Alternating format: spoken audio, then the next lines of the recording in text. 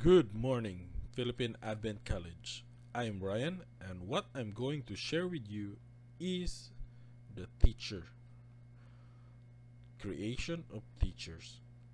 First, the registrar or the HR or any personnel who are authorized to create users and employee will go to pac.bridgette.app and then select college department, then use her credential or his credential. Then once you are here, you need to add the new employee. So when you click human resources, it will drop down the employees. So right now I'm going to add new one. So I click this plus sign, and then if I have image, I can choose image. And then if I have ID, I need to put the ID. So we'll just use a dummy number 888. Then the hiring date would be yesterday, and then this is a full-time employee.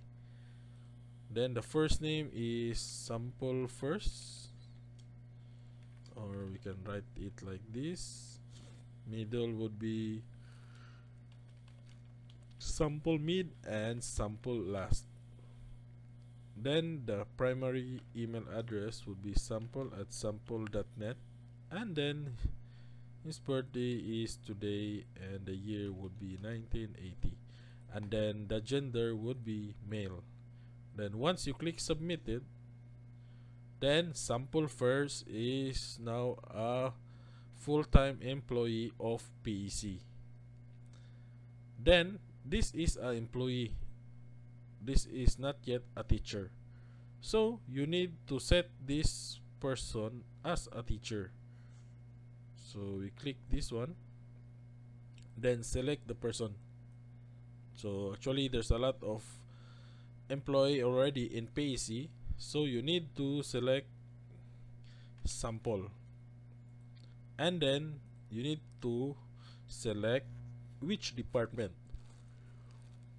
So sample is under HRM department, so make sure that you select the correct department, because you cannot modify this one later, you cannot edit.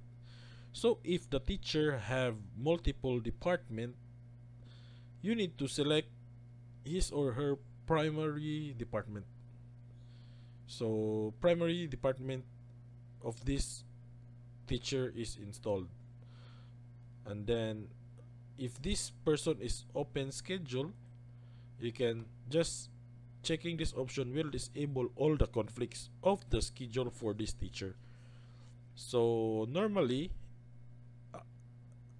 most likely like the maybe principal or the security guard or other staff that has no limitation or no need to have a conflict on the schedule for other teacher, then you can check this checkbox. But if you're not sure, you just leave it open. So let's submit it. Then there you have it. Now we have a new teacher named sample first in here. Then if you want to add more in future, then it will have it, the number will grow, the number of teachers will grow on this record under human resources. So this is it on how to add a teachers. Why we need to add a teachers? Because on the school management system, later on the later part of the training, you need a teacher on the class. So that's why we need to create a teacher separately under human resource. Okay, thank you.